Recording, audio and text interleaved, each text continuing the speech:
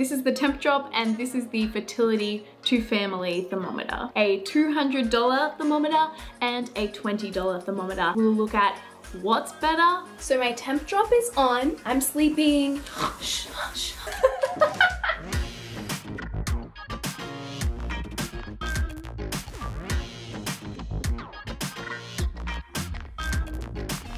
Hi everyone, it's Demi and today we're going to be looking at tracking your cycle with two different thermometers. I'll take you through how I use these thermometers as well, so you'll see my little morning and night routine that I do to take my temperature in my mouth with this thermometer or take my temperature by wearing this on my arm. Let's start with why you would even track your temperature. So in order to track our menstrual cycles, we can track our basal body temperature. And your basal body temperature is your lowest body temperature after a period of rest. And usually you need to have slept for 3 to 4 hours uninterrupted by waking up or getting up with children or even getting up to go to the bathroom. You would need to have that 3 to 4 hours of sleep uninterrupted before you go and you take your oral basal body temperature in the morning when you're ready to get up for the day. The reason you would do that is to track ovulation. So ovulation is when our ovary releases an egg, and when that happens, our body produces progesterone, which is a hormone, but progesterone also produces heat. So what happens after we ovulate is that our body temperature rises. You can see on this graph here that all the temperatures before ovulation were much lower, and then ovulation happened, and then the temperatures are much higher after ovulation. So it's this really cool sign from our body to tell us that we've ovulated. And if we can tune into it, we can know that we've ovulated, we can know what phase of our cycle we're in, we can know how to expect to feel physically, mentally, emotionally,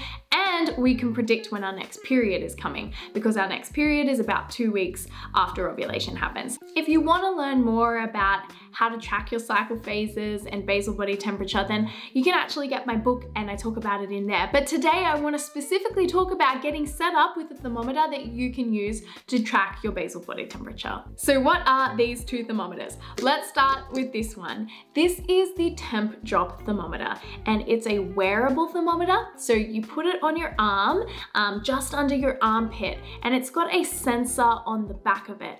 And that sensor will sit against your skin and it will take your temperature throughout the night at multiple times. You wear it throughout your sleep and then you take it off when you're ready to get up for the day. Now, a lot of people think that they're disqualified from tracking their basal body temperature because they can't get a full night of sleep consistently. So maybe you're a shift worker and you can't actually take your temperature at the exact same time every morning, because that's a really important thing that you try and take it at the same time every morning. Or maybe you're a new parent with kids and you're getting up throughout the night to feed them or to help them and be with them. Or maybe you're someone who has insomnia, or whatever other reason that you're not actually able to get that 3 to 4 hours of uninterrupted sleep and to be able to take your temperature at the exact same time every single morning. So if that's you, a lot of people in that scenario feel like, oh, well, I just can't track my cycle, I can't track basal body temperature. But that's not true, because there is the Tempdrop. So what the Tempdrop does is that it has an algorithm that can learn your patterns of maybe getting up in the night or waking up throughout the night, getting up to go to the bathroom, getting up with kids. It can learn those patterns and start to, I guess, filter around them to be able to give you an accurate reading of what your basal body temperature was throughout that night, even if you were up and down throughout the night, or even if you're a shift worker and you had to sleep throughout the day rather than throughout the night. And I love that that means that it's making cycle tracking more inclusive. Like, you're not disqualified, you're not excluded from being able to track your cycle, to learn all the helpful information about your cycle, to even use fertility awareness methods for contraception or conception. You're not disqualified from all of that just because you have an irregular sleep cycle. So I really love the Tempdrop because of that. You can use the Tempdrop if you don't have an irregular sleep schedule. I don't have an irregular sleep schedule and I still love to use it because it can give you some really interesting insights into your basal body temperature. And sometimes like it's easier just to put this on rather than wake up in the morning at the exact same time. Like for instance, on a weekend, I don't have to set my alarm for 7 o'clock, which is my usual get up time. I can sleep in and I don't have to worry about that sleep in affecting my temperature. And so that can be a positive. The other thing that I love about Tempdrop is that they're always improving their app and they're always improving like the capabilities of the technology. So they're actually coming out with sleep data. Like this will track your sleep and give you some data about your sleep as well. And by the time this video goes up and you're watching it, that might already be out. I'll leave information in the description about that. But I just love how like you purchase this and you purchase it for basal body temperature tracking, but because they're always improving, each month you might have something new that the Tempdrop can do that you're like, oh, bonus. The Tempdrop though is also a little bit of a pricier option. So it's up around $169 US, which is around $200-ish Australian. So it is a more expensive option. So a lot of people are wondering, is that worth the investment? Is that right for me? So we'll be diving into who this is best for as the video goes along. But let me tell you about the other thermometer that I use, which is the Fertility to Family thermometer. Now, the Tempdrop was a $200 thermometer. This is about a $25 thermometer. I have a discount code, which is BrightGirl15, so you can get 15% off the full price, which is about $25 at the time of filming this video. And with the Tempdrop, I actually have a discount code as well. So it's BrightGirlTD11, and that will get you 11% off the Tempdrop. At the time of this video, it's BrightGirlTD11, but check the description. That could potentially change to become a larger discount as time goes on. Those are affiliate links. You can feel free to use them. It would help me out, but you don't have to use them. Anyway, let's go back to the Fertility to Family thermometer. I've been using this for a really long time and I really love it.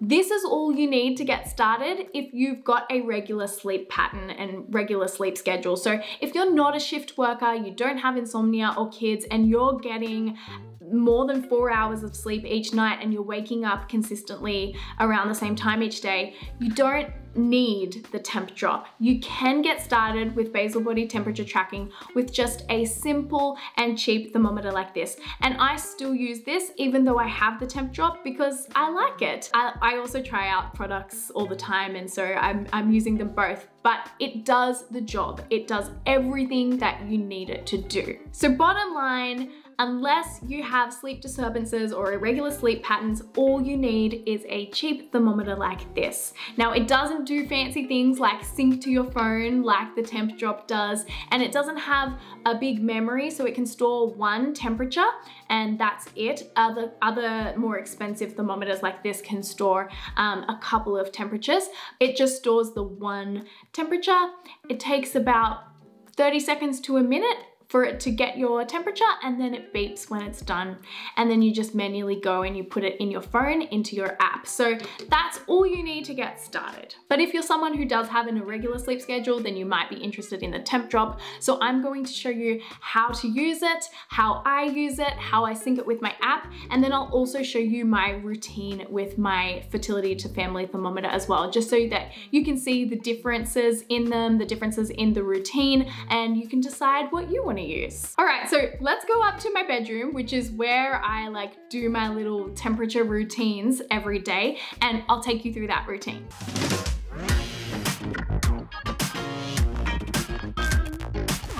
Okay everyone, we're in my bedroom because this is where all the temperature taking happens, in the morning and in the night. So let me like get cozy.